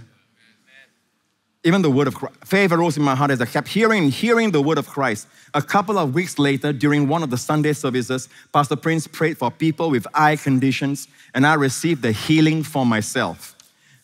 The next day, I realized the diagonal patch across my visual field was gone. I could, listen, hold your claps. This is the last one, right? I could read the text on my devices and even type out this testimony to testify of the amazing miracle of God in my life. May all praise and glory be to our Heavenly Father. Praise the Lord. I just want to drop one thing in your heart about Kairos, okay, about right time, right place this year. The thing that He wants us to do, and this is what He said to me very strongly. He says, my people need to learn to pray and get more into prayer. Now, the moment I said that, some of you are saying, oh, you know, it's very hard. I don't have the time and all that, because you have this religious idea about prayer. Your idea of prayer is that 1 hour prayer or 2 hours prayer, like you hear some men of God, they kneel down there, they pray for 1, 2 hours and 3 hours or whatever it is, and there's no way I can do that, Pastor Prince. No, I'm talking about communication with God. One of the most outstanding things that the disciples saw about Jesus is that at any time, He'll talk to God. And one time they were persecuting Him, and he was talking about the cities that rejected Him. Chorazin, Bethsaida, Capernaum, and all that. At that moment, He lifted up His eyes and He says, Father, I thank You that You've hidden these things from the wise and the prudent of the world, but You've revealed them unto babes. He praised His Father. And He turned to His disciples and said, come unto me, all you that labor and are heavy laden. While He was being persecuted, while He was being rejected by all these towns and villages, amen, He was rejoicing, talking to the Father, and then looking at the disciples and says, come unto me, all you that labor. Oh, the beauty of the man. Amen? Amen? Some of us will be crushed. I pray to you another time, Lord. Now I'm just crushed. Right? And they saw very freely He can talk to God. Anytime, even when you're driving, but Pastor, I must close my eyes. Don't. So all these religious ideas come into your mind, amen? And I want to say this, okay, listen carefully, especially for this church and those that are following this ministry. Do you know that you can even allow the knowledge of grace to stop you from praying? Because you'll say, it's by grace, like, grace will happen. Grace, you know. No. Grace is the idea you cannot, but the Lord can. It is actually conscious weakness. You will always, your place of strength before God, your place of power before God is conscious weakness. But don't stop there. If you're, I'm so weak. No, don't stop there. But you need to know, or else you'll be going around the mountain to learn the lesson that you are weak. You'll find that you fall until you learn that you are weak. People think they are weak, but they're not weak enough. That's why you cannot save a drowning person too fast. You cannot jump into the water too fast. Why? As long as he still has strength, He will pull you down. You must wait until He's weak. He cannot help Himself. He cannot save Himself. Then you can save Him. We are still quite strong. We think we are weak, but we are not. But we are actually weak. That's why all these daily irritations, God allows them to come in so that you want to be more like Jesus. One of the best things you can do when you're arguing with your spouse and you're impatient and all you can think of is her fault, his fault, her fault, his fault, her fault, his fault, is to stop and judge that irritability in you. And tell yourself, I judge that irritableness. Joseph Prince, why are you so irritable? Don't talk about the rightness of the situation. Leave that for a while. Why are you so irritated? Why are you so vexed? Why are you so angry? I don't want that in me. I judge that. And then you realize that has been taken at the cross. Amen. So conscious weakness on one hand, and then dependence on God, on Christ. These are the power twin for victory in your life. So Genesis 24 is this: when the servant at the well, he prayed this prayer. Then he said, "O Lord God of my master Abraham, please give me success this day and show kindness to my master Abraham." So we all know the story, or you heard the story for the past few messages that we have shared. The servant doesn't know which girl. The village has a lot of young girls, and they're all coming out at the same time to take water. Usually they have two timings, early in the morning and in the evening, all right, when it's less hot. And they will all come. So at a time in the evening, the Bible says, the Abraham's servant, who was sent on an assignment by Abraham to look for a bride for Isaac, right? He sat at the well. He doesn't know which girl, right? So he prayed, "Oh God, give me success." The word there in the Hebrew is kara, all right? Which is right happening, good happening, fortunate happening. The world calls it serendipity, all right? You happen to chance upon a favorable opportunity. Amen? That is what God, kara is all about. Right time, right place. That's kara happening to you. So he prayed for kara. Give me a right time. Do you know God actually stopped, for some reason, God actually stopped all the young ladies from coming out?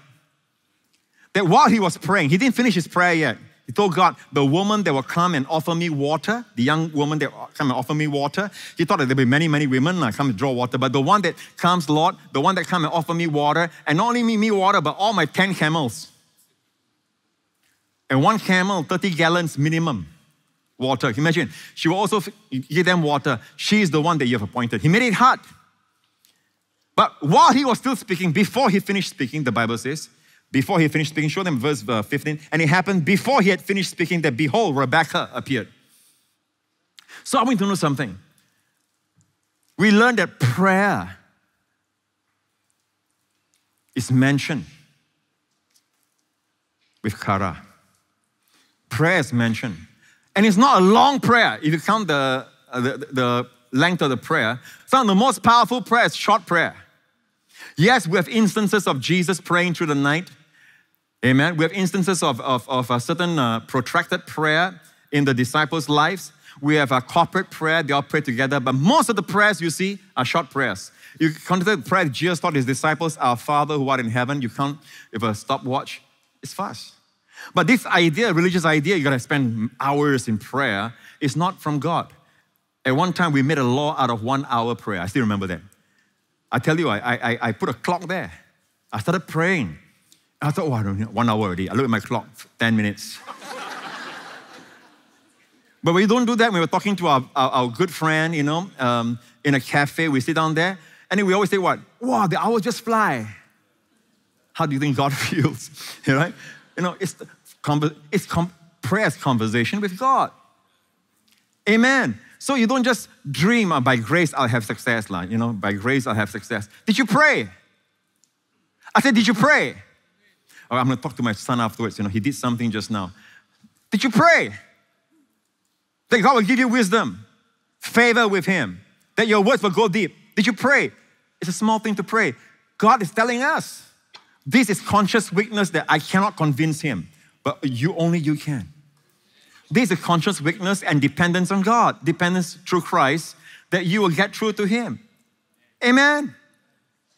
Oh yeah, you got to make an important decision.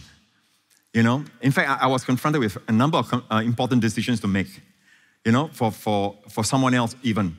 I got to ask God, give me wisdom. But if I think that I'm smart, let's look at the pros and the cons and the pros and the cons. And all the pros and cons cannot put you at the right time at the right place.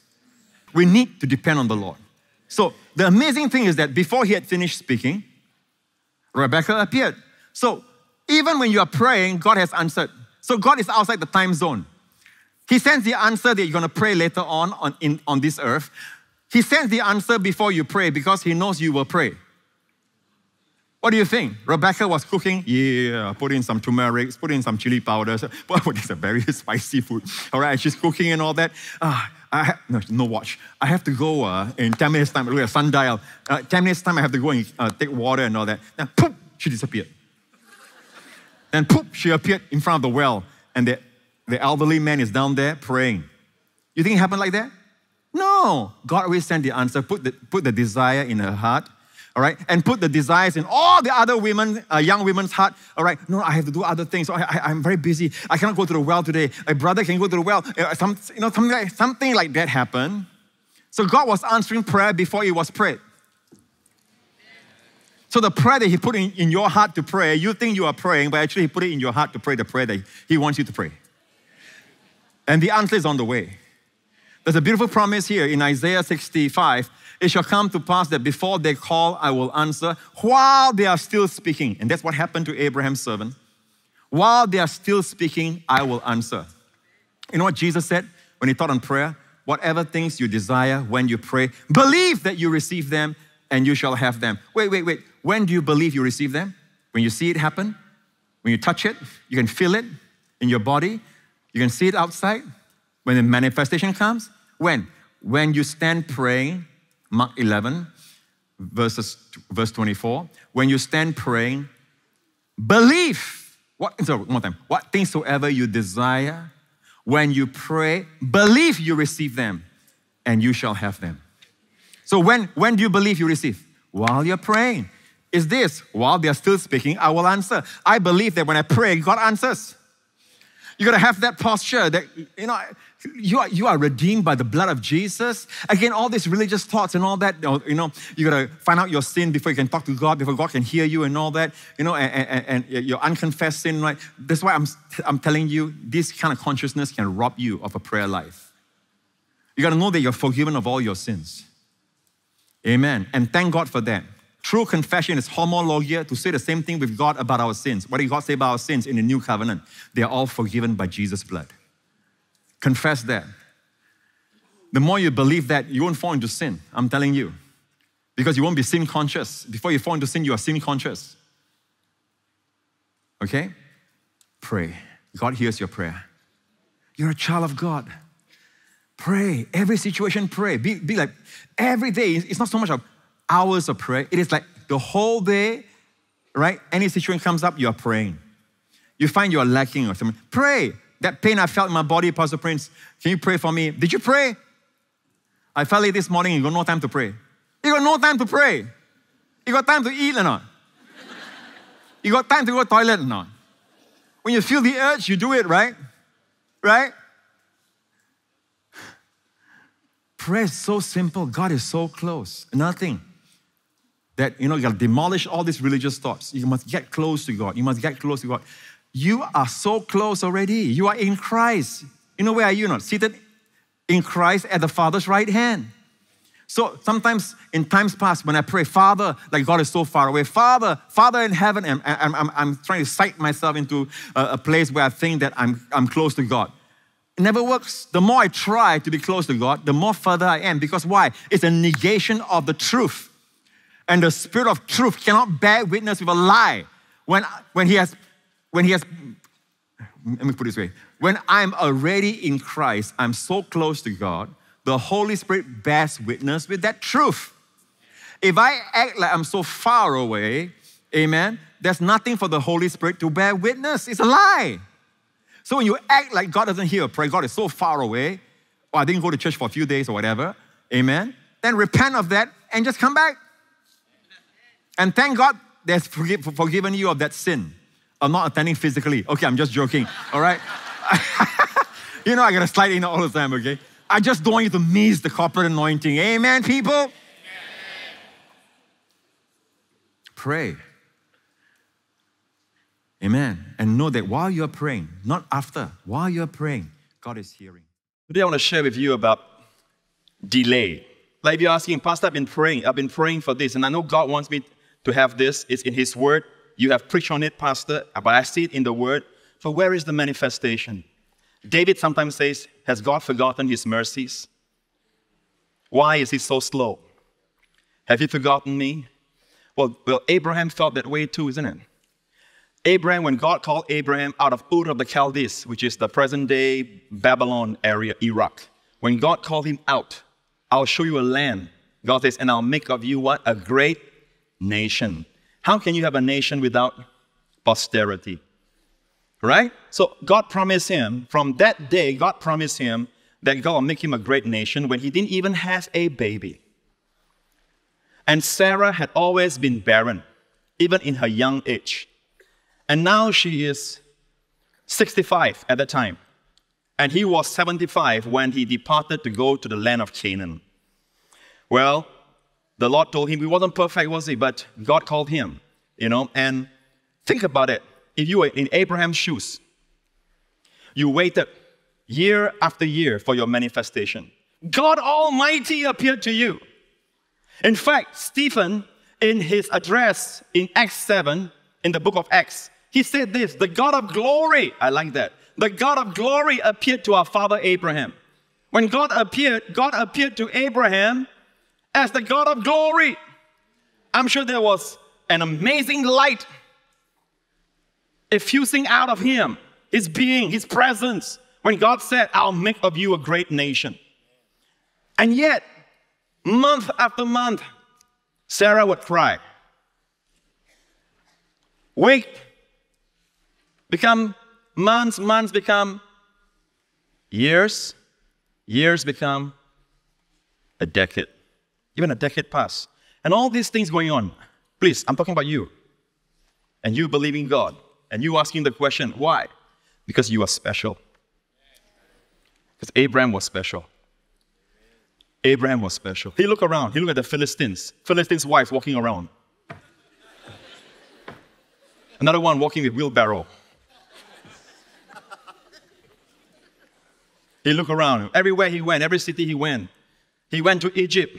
There are Egyptian women walking around, being carried, left and right by servants or slaves because they are so pregnant. Some of them are triplets, quadruplets, sextuplets. And they are just so full. And these are heathens. And Abraham saw all this, and Abraham says, the God of glory appeared to me. And it's not recorded for us how many times Sarah would tell him, what's happening, Abraham? Are we missing God? Now, I want to tell you something about the devil. The devil would turn your times of delay, all right, of non-manifestation into times of questioning God. If your faith is such that you say, I know my God, though he slay me like Job, yet will I trust him. All right? If your faith is like that, then he would do the other approach. Something wrong with you then. There must be some sin in your life. There must be something you did maybe in the past, all right, that is now haunting you, that is now affecting this whole thing. You know there's nothing wrong with God, right? There's something wrong with you. Something wrong with your wife. Something wrong with your parents. You accuse at the drop of a hat. Every time something happens like this, he would do his very best to make sure you come under condemnation. Because condemnation is something that will cause you to repeat that behavior. Is it because of the wrong decisions that the baby was delayed? No. God was going to give him a revelation of himself that all the heathen women that walk around pregnant will never know. I find ladies who are believing God for a baby, let me tell you this. I find that in the Bible, ladies who are barren, when they believe God, and some of them long delays before they conceived, they always bring forth champions. They always bring forth champions. Sarah brought forth Isaac. Amen. Manoah brought forth Samson in their old age. Amen. Zechariah, his wife Elizabeth, the first two names you find in the New Testament. Zechariah. Zechariah means to remember God. Yahweh remembers. Elizabeth, Elishavet, means God's promise. God remembers his promise and brought forth grace, John. In their old age. In their old age. When the child is born out of faith. Now, most of the rest of them, they just, all right, get together, boom. Imagine a Philistine pass by. Hey, why don't you call upon your God? Pray to your God. Pray to your God. Huh? How do you think Abraham felt? Abraham looked around, Abraham wondering, they are getting manifestations, or are they? Abraham, you don't know. You don't see their hearts. Yes, they have the physical thing, but that child is not a champion. Your child will be. I said, your child will be. When the child comes, wow, what a champion. Amen. You know how long Abraham waited? You know how long Abraham waited? Until finally Isaac came. And during this time, you know what he did? He did his best, he listened to his wife. The wife says, looks like God doesn't want me to bear anymore. I mean, she literally said, God has restrained me from bearing, so when I go to my servant girl, Abraham says, okay. Abraham went to the servant girl and then got Ishmael from the servant girl. After that, Sarah came complaining because now Hagar is proud. The maiden girl who got pregnant by her master Abraham is proud, looking at her mistress saying, All right, and now Sarah came to Abraham and says, it's your fault, my wrong be on you. Say, now you blame me. And then imagine all the quarrel they went through. All the while Abraham is saying, where is your promise, God? Where is your promise? What happened to your promise, Lord? Are you in that place? You know how long he waited? 24 years. 24 years. 24 years just waiting for a chance to tell her how I love her and maybe get a second glance. But now I gotta get used not living next door to Alice. 24 years. That's an old song, by the way. You all wouldn't know, okay, this generation. All right? I sound so young. Praise God. Anyway, 24 years. That's how long he waited. For old Abby. But when the boy came, hallelujah, he was a champ. And during this time, just before the boy came, you know what God did? You know the story? He went down and to this place in a Philistine area, and the Abimelech, which is the title of the Philistine king, saw Sarah, and this time Sarah was about 90 years old. In other words, if God makes you wait, God is a God who restores. If God makes you wait, God will keep you young. If God makes you wait, God will do something to your body that other women do not have. Because when she was 90 years old, something happened to Sarah's body. She was beautiful, that even a heathen king, and don't forget, heathen kings go by their eyesight. They have no spiritual discernment. So God literally changed the physical beauty of Sarah, make her young again. Amen. And there was something else that the devil accused them of. Look, Abraham prayed for what? For God to heal Abimelech. In which area? For the Lord had closed up all the wombs of the house of Abimelech. He's praying for open wombs when his wife is not even pregnant for years. So, the devil will try to make you feel like a hypocrite. But therein lies God's wisdom. When you don't have the manifestation, find somewhere and bless someone else with it. Pray for someone else. Pray for a blessing on someone. See what happened in the next verse, next chapter. I put it down there because it's all one continuous flow. All right, the next chapter says, and the Lord visited Sarah as he had said, and the Lord did for Sarah as he had spoken. And why is it that this verse comes right after he prayed for the open wombs? Pray, tell me, why do you think that is so? God wants you to know, do not stop praying for the sick, even when you are sick. Do not stop ministering to people, even when you don't have that manifestation. The devil will tell you, how can you? You are a hypocrite. Are you listening, people? 24 years. He started praying. I don't know whether God used him to pray for anybody else, but it's amazing. Maybe he was under accusation. I do not know. But one thing I do know, when he started praying for open wombs, his wife's womb opened. Sometimes we are so self-absorbed, my healing, my manifestation, my child's manifestation, my family, that God wants us to break out of that self-occupation and start getting involved in praying for other people. If you are in the clinic, start praying for people that you see around you. Pray for that child, pray for that lady, pray for that man. Start praying. Amen? And you find your own stress level, your worry level, anxiety level just drops. Start praying for others. And God turned the captivity of Job when he prayed for his friends. What the devil wants to tell you is that it's your fault. Something is happening because of this delay. It's your fault. No, my friend, listen. In the Old Testament even, all right, like Abraham's story, it wasn't because of Abraham's sin. Are you listening? God waited until Abraham could not.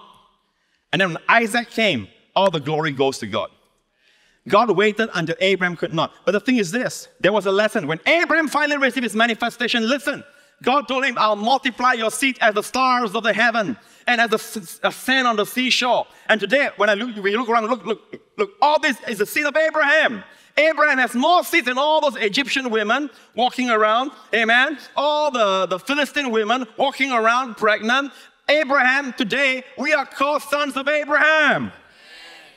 Best of all, Abraham started learning about who God is, his wonderful person, that all these other people never got to know. Sometimes in the delays of revelation, and because he loves you, he delays. So that you have a revelation that others don't have. Those hidden never knew the revelation that Abraham had. Isn't it wonderful? Hi, thanks for watching. If you are blessed by this video, let us know by liking it and leaving a comment below. And if you know someone who will be encouraged by this message, please share it with them. Feel free to subscribe to get more inspirational content like this every week. I'll see you in the next video.